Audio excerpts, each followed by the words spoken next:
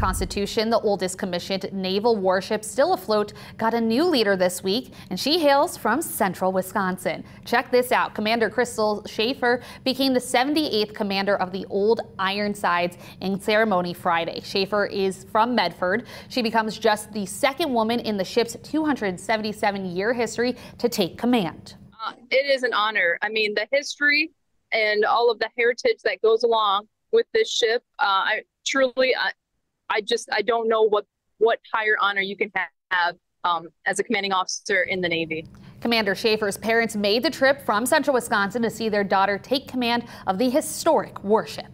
We are so proud of her, this whole Navy career that she's gone into, just amazed and probably overtaken with awe by what this ship represents in our country.